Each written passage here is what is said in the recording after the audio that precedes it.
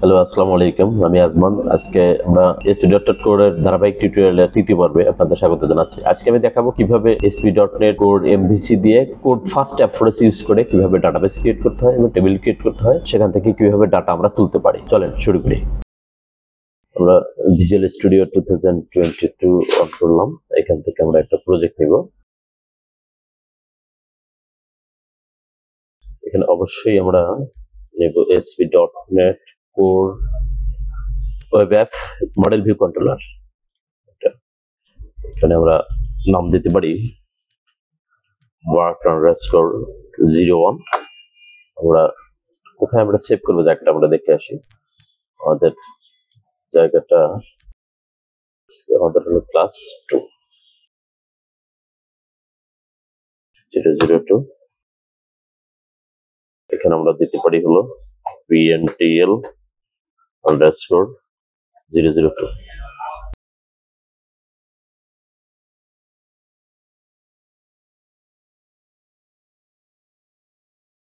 আমি সলিউশনের নামটা এটা দিলাম, ঠিক আছে। এটা যে কোনো নাম দেওয়া যায়, প্রজেক্টের নাম সলিউশনের নামটা একটু ভিন্ন থাকাটা বেটার, ঠিক আছে। এটা আমার প্রয়োজন নেই আপাতত। .NET 6.0 ওকে। সাপোর্টেড কিছু ফাইল আমি প্লেস অলরেডি। আমাদের এখানে আমাদের এটা নিয়ে কাজ করতে হলে যে কাজগুলো করতে হবে, আমাকে প্রথমে কিছু প্যাকেজ আমাকে নামাই নিতে হবে, ঠিক আছে। আমরা প্রতিনিয়ত আমরা যেটা করে থাকি, এখানে আমরা প্রথমে আমাদের লাগবে হলো entity framework code. Entity framework code আমরা এটা নিব। এন্টিটি ফ্রেমওয়ার্ক কোড নিলাম। এটা যেহেতু আমরা প্রজেক্ট আমরা নিয়েছি 6.0, সো আপনার 6 এর লেটেস্টটা নেওয়াটা বেটার। যে কোনোটা নিলেই কাজ করবে, অসুবিধা নেই, কিন্তু তারপরেও আপনার এটা সবচেয়ে এটা মেনটেন করাটা উত্তম। যে 6.0 6 এর আমরা প্রজেক্টের ভার্সনটা ছিল ASP.NET Core এর ভার্সনটা ছিল 6.0। সেক্ষেত্রে আমরা প্যাকেজের ভার্সনগুলো আমরা নিব হলো 6.6 এর লেটেস্ট আমরা নিলাম, ঠিক আছে।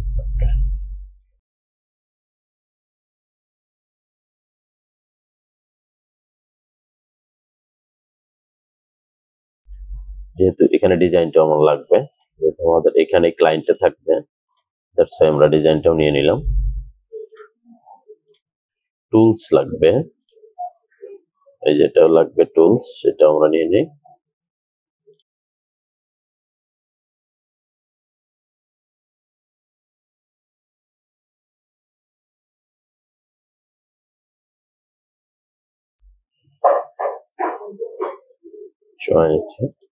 এরপর লাগবে হলো আপনার SQL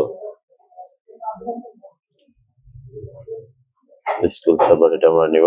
ডাটা আমরা কোথায় ডাটাটা রাখবো, SQL সার্ভার রাখবো, দ্যাটস ওয়াই আমরা এটা নিয়ে নিলাম। তারপরে আপাতত এই কটা নিলেই যথেষ্ট। আমরা একটু দেখে নিই আসলে কি কি আমরা নিয়েছি। আমরা এখানে নিয়েছি হলো MVC ASP.NET Core entity framework, তারপর ডিজাইন, SQL সার্ভার, টুলস, ঠিক আছে। ওকে।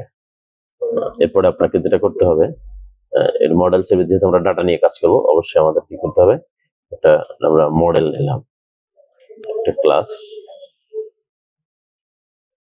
এর নাম দিব হলো DB মডেলস।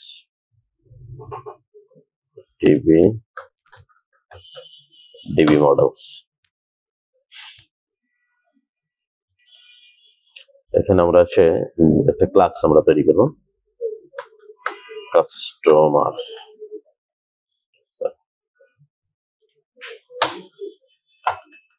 আমরা কিছু প্রপার্টি তৈরি করি, অটো কমপ্লিট প্রপার্টি এগুলোকে বলা হয়। এখানে আমরা দেব হলো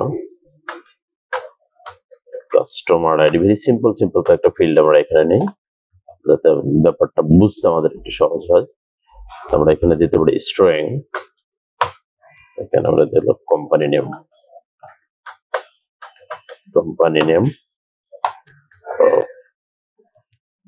string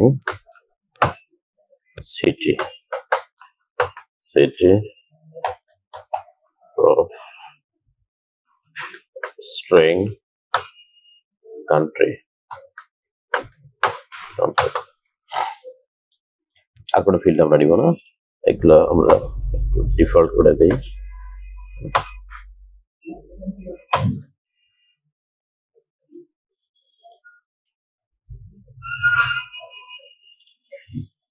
ওকে, এন্টিটি ফ্রেমওয়ার্কের নিয়ম অনুযায়ী আমরা কোনো একটা ক্লাসের নাম যা তার সাথে যদি আমরা আইডি যোগ করে দেই অথবা শুধু আইডি লিখি তাহলে ডিফল্ট সেটাকে প্রাইমারি কি করে ফেলে এবং আইডেন্টিটি অ্যাপ্রোচ সে তৈরি করে দেয়। ঠিক আছে, অটোমেটিক্যালি।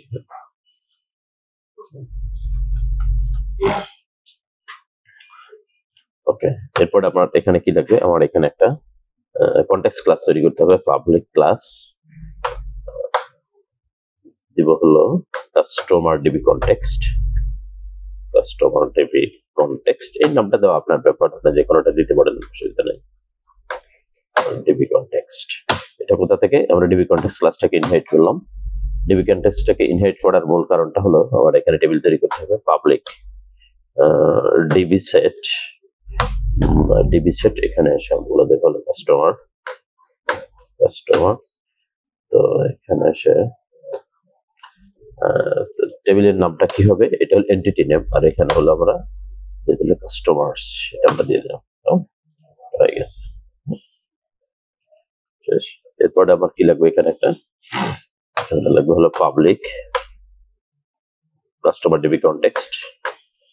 কাস্টমার ডিবি কনটেক্সট এখানে অপশন দিয়ে ডিবি কনটেক্সট অপশন, এখানে আমরা বলে দেব কোন কনটেক্সট নিয়ে আমরা কাজ করতেছি। কাস্টমার ডিবি কনটেক্সট, এখানে আমরা বলে দেব হলো অপশনস। এখানে এসে বেস দিয়ে আমার বেস ক্লাসের অপশনটাকে আমাকে এখানে বলে দিতে হয় অপশনস। যদি কানেকশন স্ট্রিংটা যদি না পায় এখান থেকে তাহলে সে বেস ক্লাস থেকে সে নিয়ে নেবে, এটা হলো মূল ব্যাপার। এরপর আমার হলো আমার ডাটা রিলেটেড কাজটা আমার কমপ্লিট। ঠিক আছে, আমার ডাটা রেডি হয়ে গেছে অলরেডি। এখন আমরা কানেক্টিভিটি আমাকে দিতে হবে। কানেক্টিভিটি দিতে হলে আমাকে অবশ্যই কোথায় যেতে হবে, এখানে এসে আমরা অ্যাপ.কনফিগ কনফিগ এখানে বলে দিতে হয় হলো কানেকশন স্ট্রিং।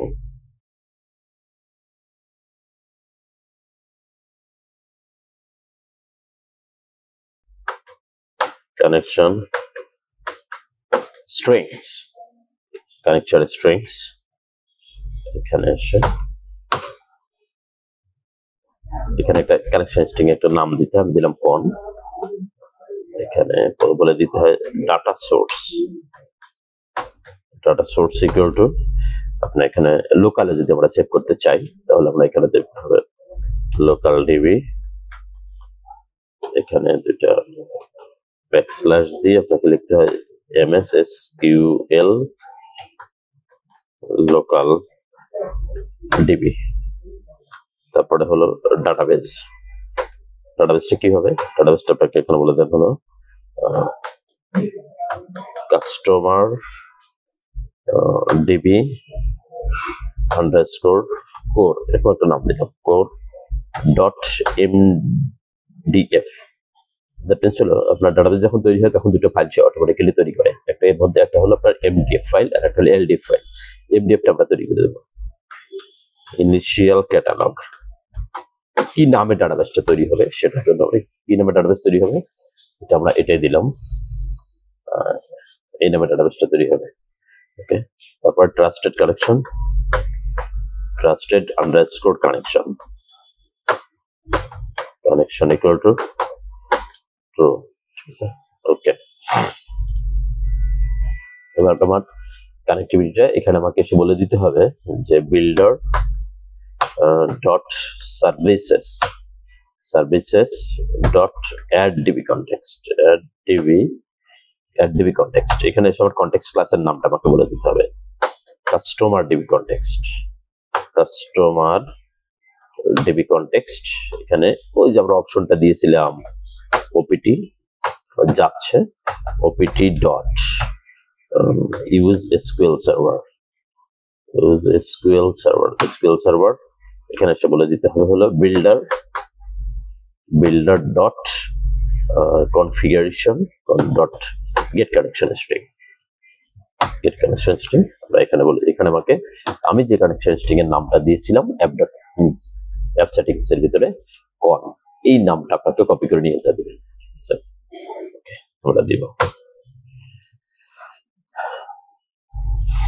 আবার যেহেতু আমি অনেকগুলো কাজের ডাটা রিলেটেড কাজগুলো আমার হয়ে গেছে, আমি এখন এটাকে একটু বিল্ড করে নিতে পারি। একটা বিল্ড করে নিলাম, ঠিক আছে। বিল্ড করে নিয়ে তারপরে আমরা এখন মাইগ্রেশন করব। ওকে, বিল্ড সাকসিডেড।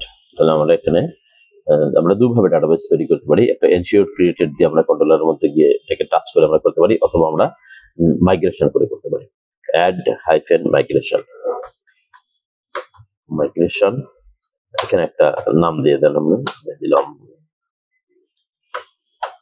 স্ক্রিপ্টে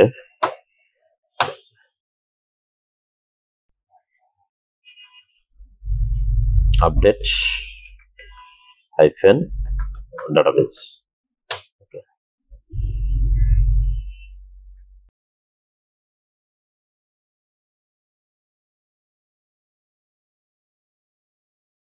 দেখেন আমার এটা সাকসেসফুলি, আমি এখন যদি দেখি যে আসলে আমার ডাটাবেসটা তৈরি হয়েছে কিনা, মানে এক্সেল সার্ভার অবজেক্ট এক্সপ্লোরার আমরা চলে গেলাম।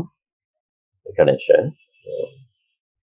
এটা আমরা যাই, এখানে ডাটাবেস নামটা কি ছিল আমার জন্য, নাম ছিল হলো কাস্টমার ডিবি, কি দিছিল সেটিংস এসেছিল হলো customer DB core, customer DB core, customer DB core, customer DB core. এখানে এসে দেখেন আমরা টেবিলটা তৈরি হয়ে গেছে অলরেডি। এটা হলো আপনার কোড ফার্স্ট অ্যাপ্রোচ, যে দেখেন আপনার টেবিল ডাটাবেস তৈরি হয়ে গেছে, টেবিলও তৈরি হয়ে গেছে। টেবিলটাকে আমরা ওপেন করে ফেলি, টেবিলটাকে আমরা ওপেন করলাম। এই টেবিলটাকে ওপেন করে আমরা একটা ডাটা আমরা এন্ট্রি করে একটা কোম্পানির নেম দিলাম, মনে করেন PeopleNTech, PeopleNTech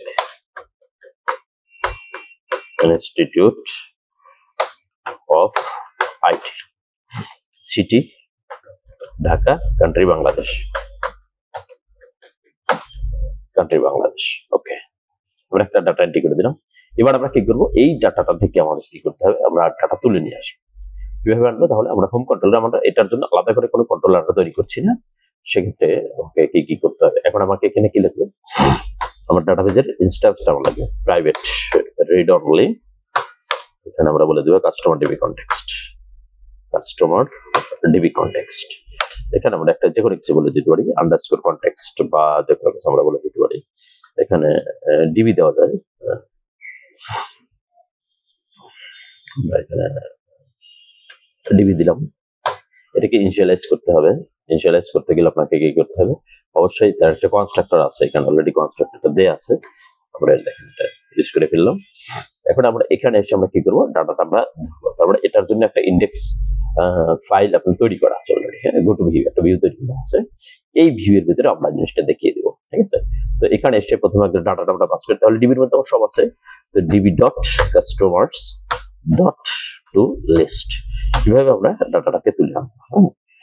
ওকে, এবার আমরা এখানে এসে ডাটাটা আমরা এখান থেকে এজ এ অবজেক্ট হিসেবে পাস করলাম। এর আগের ভিডিওতে আমি দেখিয়েছি কিভাবে ভিউ দিয়ে, ভিউ ব্যাক দিয়ে, ভিউ ডাটা দিয়ে, টেপ ডাটা দিয়ে কিভাবে ডাটা কন্ট্রোলার টু ভিউতে পাস করতে হয়। আজকে আমরা দেখছি হলে এজ এ অবজেক্ট হিসেবে আমরা ডাটাটা পাস করলাম, এজ এ অবজেক্ট হিসেবে দ্যাট মিন্স লিস্ট হিসেবে আমরা পাস করলাম। এই ডাটাটাকে আমরা এখান থেকে কিভাবে পিক করবো সেটা আমরা এখানে এখানে আমার মধ্যে করে আমি একটু লিখি দিলাম। এখানে বুটস্ট্র্যাপ ইউজ করতেছি, প্লাস এখানে রো বলে দিলাম। তো এখানে এসে আমার আমি একটা ডিপ দিলাম, এখানে আমরা বলে দেবো ক্লাস কল, কল 12ই থাক, সমস্যা নেই, না দিলে কল 12 নেবে। এখানে আপনাকে বলে দিতে পারেন H2, এখানে বলে দেন হলো কাস্টমার লিস্ট, কাস্টমার লিস্ট। এখানে আপনি একটা ক্লাস বলে দেন ক্লাস ডিসপ্লে, ডিসপ্লে 4 আমরা এটা বলে দিলাম। এবার আমরা এখানে এসে কি করবো, একটা টেবিল দিব। টেবিলে আমরা কিভাবে ডাটাটা দেখাবো সেটা করবো। টেবিলের আমি একটা ক্লাস বলে দিই, class table table table table border, table table border. এখানে আমরা একটা টি হেড নেই, টি হেড, টি হেডে আমরা টি হেডের একটা ক্লাস বলে দেওয়া যায় ইচ্ছে করলে, টেবিল প্রাইমারি, আমরা বলে দিতে পারি প্রাইমারি। তো এখানে এসে টি হেড, তাহলে টিআর আমরা দিয়ে দিলাম, এখানে আমরা টিএইচ দিতে পারি। এখানে আপনি হেল্পার ইউজ করা যায়, এইচটিএমএল হেল্পার আপনি ব্যবহার করতে পারেন, ঠিক আছে। তার আগে আপনাকে কি করতে হবে, এখানে এসে আমি যে ওইখানে ডাটাতে অবজেক্ট হিসেবে যে পাস করেছি তার জন্য আপনাকে কি করতে হবে, এখানে আপনাকে ডাটাটা চেনাই দিতে হবে। মডেল, এখানে মডেল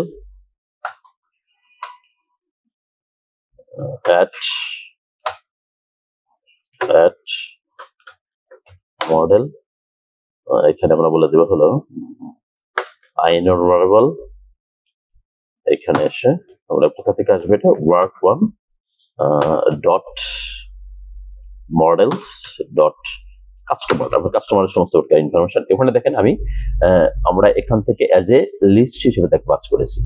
এখানেও এসে যদি আপনি এখানে অ্যাজ অবজেক্ট হিসেবে ডাটাটা পাস করে থাকেন তাহলে অবশ্যই আপনাকে ভিউ পেজে এসে অবশ্যই এটাকে অ্যাজ এ অবজেক্ট হিসেবে রিপ্রেজেন্ট করতে হবে। দ্যাট মিনস আমি ওটাকে লিস্ট পাঠাচ্ছি, এখানে দেখেন আমি একটা আইনমারেবল, আমি একটা লিস্টের মধ্যে দিয়ে এটাকে পাস করে দিয়েছি। দ্যাট মিনস হলো সে ওখান থেকে আপনি যে স্টাইলে পাঠাচ্ছেন এখান থেকে আপনি তাকে এখানেও আপনি রিসিভ করছেন সেই স্টাইলে। সো আমরা এখান থেকে কি করতে পারি, আমরা চাইলে আমরা এইচটিএমএল হেল্পার ইউজ করতে পারি, আর না চাইলে সরাসরি লেখা যায়, কোনো অসুবিধা নাই। এখানে আপনি বলে দিতে পারেন এইচটিএমএল ডট, আমরা কি দিতে পারি, এটা ডিসপ্লে নেম ফর, এখানে আমরা বলে দিতে পারি এক্স যাচ্ছে এক্স ডট, আমরা এখানে কি দিব, এখানে মনে করেন যেটা হলো কোম্পানি নেমটা আমরা বলে দিলাম।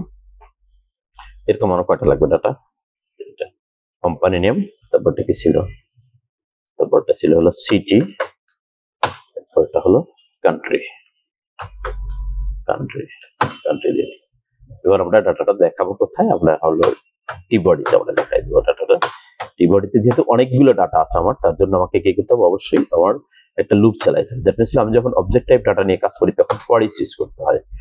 সেক্ষেত্রে এখানে আমরা যেহেতু কান্ট্রি সি দিলাম, আমরা এখানে কাস্টমার এখানে কোথা থেকে আসবে, এটা মডেল আমরা পাস করেছি, কোথায় মডেল আমরা পাস করেছি। দ্যাটস ওয়াই আমরা এখানে একটা ডাইনামিক্যালি জেনারেট হবে, এখানে আমরা বলে দেবো। তাহলে এখানে আমরা একটা হেল্পার ইউজ করবো এইচটিএমএল ডট ডিসপ্লে ফর, ঠিক আছে, ডিসপ্লে ফর আমরা দিলাম। এখানে আমরা বলে দেবো হলো কি আছে, এক্স যাচ্ছে সি ডট কোম্পানি নেম, তারপরটা কি ছিল, সিটি কান্ট্রি,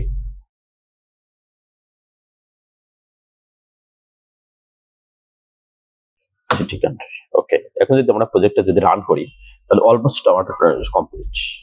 আমি প্রজেক্টটাকে রান করলে আমরা দেখতে পাবো যে আমার ডাটাটা এখান থেকে অলরেডি উঠে এসেছে। ওকে, দেখুন এখান থেকে কাস্টমার লিস্ট, এখানে কাস্টমার লিস্ট অলরেডি চলে এসেছে, কোম্পানি নেম, তারপরে হলো আপনার এখানে কি কি আছে, এখানে ঢাকা, বাংলাদেশ, এগুলো সব চলে এসেছে। আমরা আগামী ক্লাসে আমরা যেটা করবো সেটা হলো এখান থেকে আমরা একটা ইনসার্ট, এই একটা কাস্টমার লিস্ট আমরা ইনসার্ট করব এবং সেই পরবর্তীতে সেই লিস্টটাও এখানে জেনারেট হয়, সেই ব্যবস্থাটা আমরা করবো। তাহলে আজকে এই পর্যন্তই।